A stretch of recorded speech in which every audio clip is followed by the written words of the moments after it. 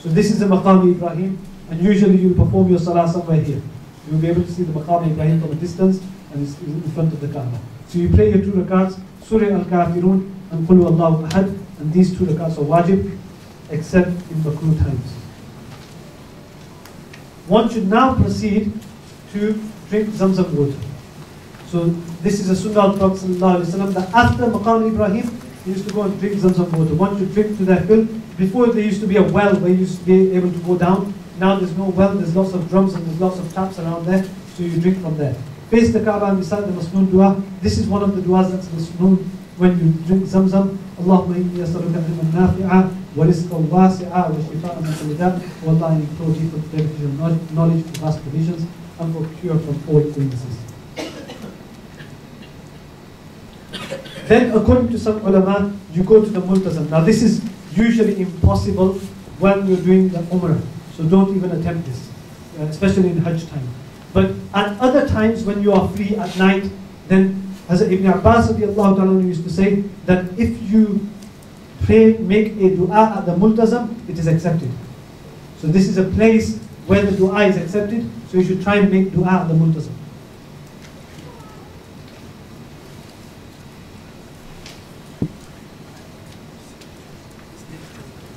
After drinking the Zamzam, one should go in line with the Hajar al-Aswad again and do istilam on the way to Safa.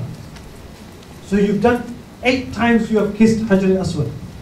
You've prayed your 2 rakats behind Maqam Ibrahim, and now you're coming back towards Safa. Safa is opposite Hajar al-Aswad.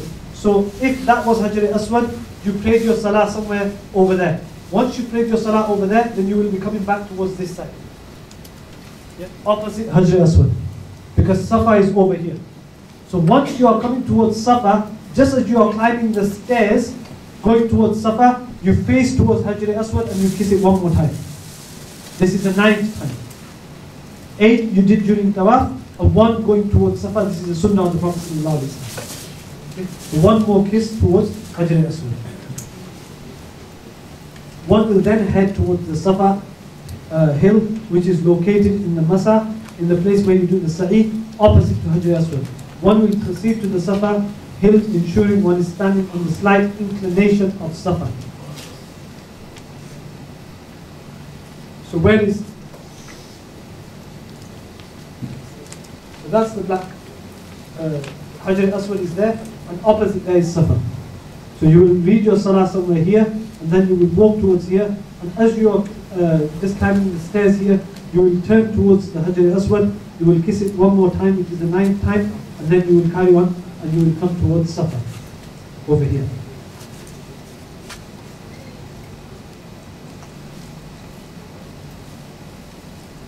And this is one of the pictures. This might be in the ground or in the basement, probably. Actually, it could be where Safa is. So you see these people, they are now facing the Kaaba. So you come up to here where Safa starts, and you will then face towards the Kaaba, and you will make dua, and you will make intention that I am going to make sa'i for the sake of Allah subhanahu wa ta'ala. And there are many du'as which you will find again in the kitabs. One of the things that have been mentioned, Inna Safa wal Marwa min sha'airillah, faman hajja al-bayta wa i'tamara fala junaha alayhi an yatawafa bihima. That when you go to Safa, then there's a verse in the Quran, Inna Safa wal Marwa min sha'airillah. Surah Baqarah, verse number 158. Surah Baqarah, verse number 158. So if you should read that verse. Also, you say Allahu Akbar 3 times. Say Allahu Akbar 3 times. So, Inna Safa wal Marwa min sha'airillah, faman hajja al-bayta wa i'tamara fala junaha alayhi an yatawafa bihima. So Surah Baqarah, verse number 158, and then Allahu Akbar 3 times. Say La ilaha illallah. Read the 4th kalima, and then there's other du'as as well. And after you've read the du'as, you make du'a towards the Kaaba. This is a place where the du'a is accepted. This is a place where the du'a is accepted. So you make lots of du'a. Make lots of du'a, and then you will start your sa'i. So from performing the 2 rakats, you will come towards Safa, you will climb the small inclination, and you will face towards the Kaaba. You will face, and you will find a spot where you will be able to see the Kaaba. And then you read this verse of the Quran. If you don't know the verse, it doesn't matter. It doesn't mean that your sa'i is not accepted. It's just these are some of the du'as which are sunnah. So if you know the du'as, you read the du'as, then you make your own du'a. This is a place where du'a is accepted. Once you make lots of du'a, then you will start your walk. And your walk starts from where here, Safa, where Safa starts. From where you walk, make intention of sa'i. Oh Allah, I am making sa'i of Umrah or Hajj, whichever it is. Make it easy for me and accept it for me. Face the Kaaba when you recite the verse, and you will say that Allahu la ilaha illa anta, make dua. Now start your sa'i towards Marwa. When the green light approaches, a male should run, jog until the next green light. And this is where you will walk. So you will start from here. So from here you made your dua, you looked at the Kaaba, and then you start walking on your right hand side. So this is going this way, and the left hand side is coming that way. So you will move toward your right hand side, and you will start going. And when you come to the green light, there's a green light here and there's a green light here. So in between these 2 green lights, you have to run and jog. Only the men, not the women. And then you stop here, and then you carry on walking. It's about 420 meters from Safa to Marwa. Once you get to Marwa, that is 1 round done. There was one person, he came back so late. He said, what took you too long?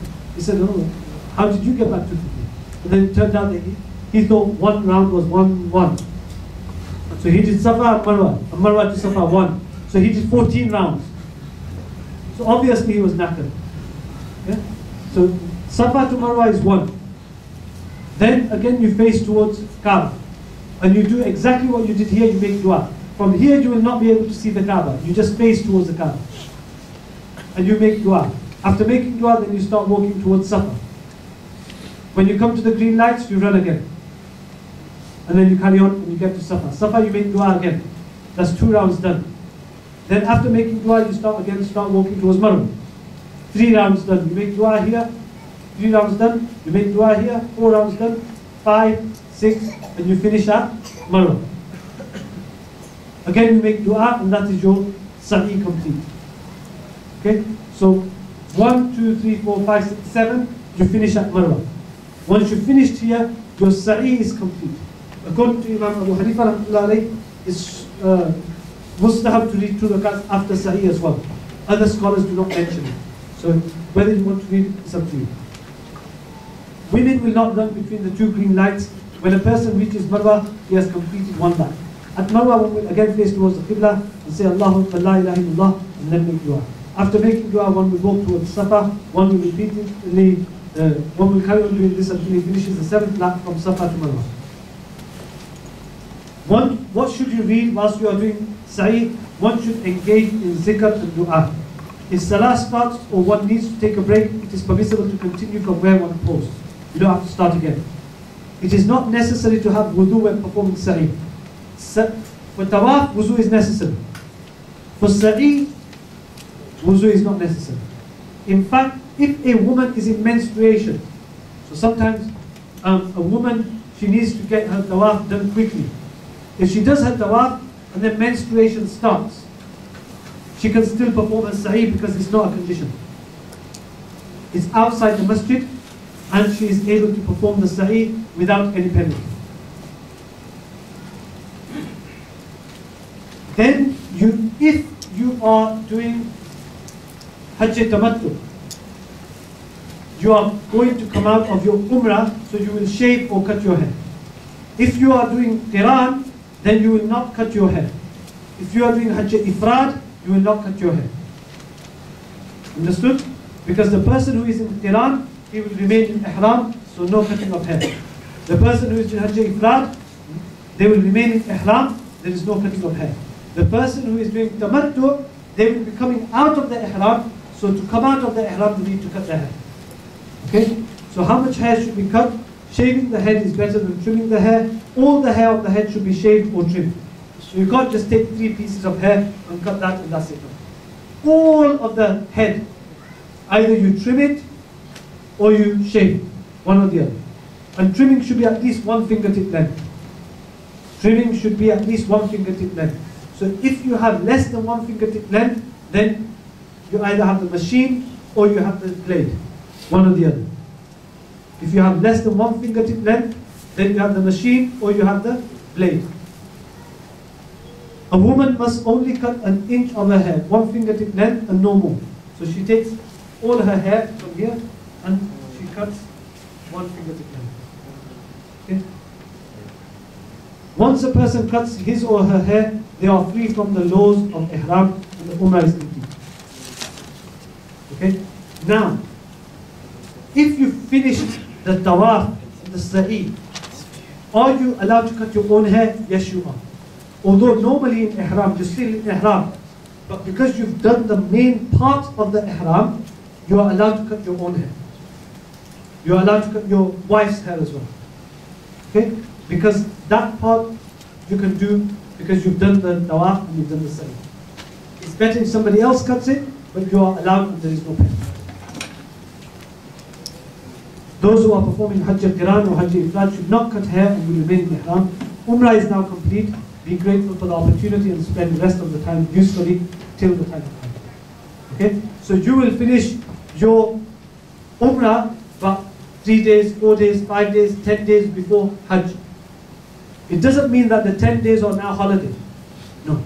You should be very conscious of the fact that Allah subhanahu wa ta'ala has given you the opportunity to come to Makkah. Every single salah should be in Masjid al-Haram. How many times more is it? 100,000 times. 100,000. One salah. You can't catch that salah again.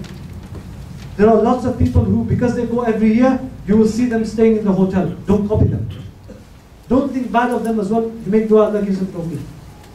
You shouldn't think bad of anyone. But what you have to make sure is that you spend your time properly. You are in Makkah al-Mukarramah, one of the holiest places on earth, or if you are in Medina Munawwara, wherever you are, you make sure 100,000 salah you do not miss. With jama'ah, every single salah with jama'ah. Now if you are staying in Shisha or Aziziyah, which some of you might be, then you try and get to Makkah for Zohar and stay there till Isha. Fajr you might not be able to reach because it's too far. But go there for Zohar and come back Isha time. Eat there, rest there, do everything there. But at least try and do 4 salah there. It's very possible. Very possible. Okay? Any questions?